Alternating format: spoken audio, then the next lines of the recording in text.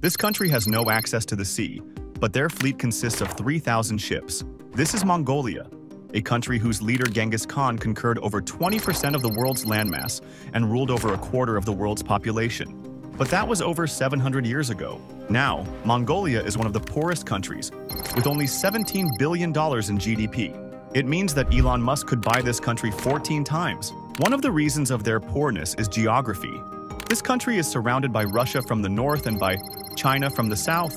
With no access to the sea, they can't have a very cheap ship trading. But with that, they still have over 3,000 registered ships all around the world. This is because Mongolia is one of the countries with a flag of convenience. It means that ships registered in Mongolia, or one of these countries, pay lower taxes and can avoid some international laws related to security, ecology, and labor. But to be fair, Mongolia has one boat navy. It's a boat with 7 crew members, and only one of whom reportedly knows how to swim. Patrols the biggest lake in the country, Kovsgol Lake.